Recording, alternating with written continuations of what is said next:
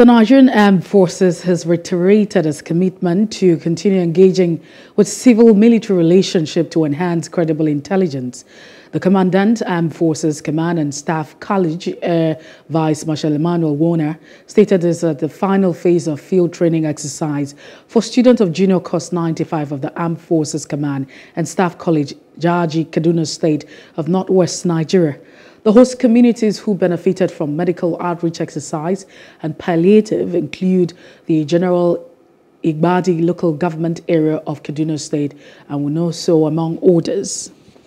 There's a collaborative effort that everybody is a stakeholder. So we carry out civil-military relationship, we carry out civil-military cooperation to achieving these objectives. So one of them for our immediate host community is to get them to actually key in, to get a buy-in to whatever thing else we are doing here. By and large, we have a very harmonious and a conducive environment for the conduct of our trainings and everything like that. And we feel this is also an opportunity to simulate that alongside with the conduct of this exercise that we carry out some relief materials.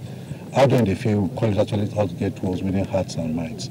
And I must acknowledge that training aside, that the environment within this cantonment and its surrounding environment had been threatened. It's not as safe, as peaceful as it used to be in past years.